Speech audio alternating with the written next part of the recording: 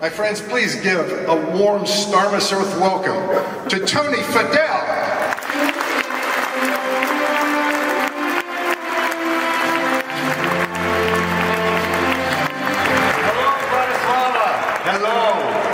Thank you for such a warm welcome to all of us at Starmus. It was so amazing last year to come to this city that I've never been before and seeing such beauty here.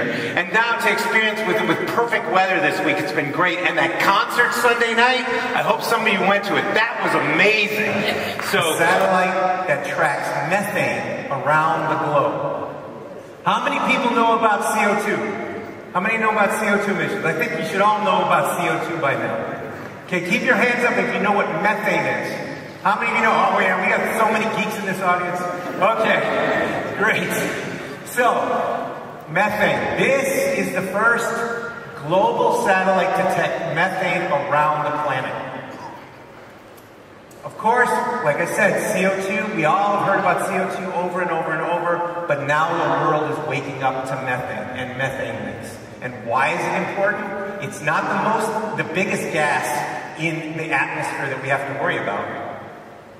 CO2 is, right? It's 76% of the global emissions every year.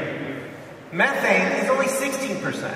Okay, well let's solve the CO2 problem and then we'll get around to methane. But that is not the story. The story is that methane is 80 times more powerful global warming gas than CO2. So yes, CO2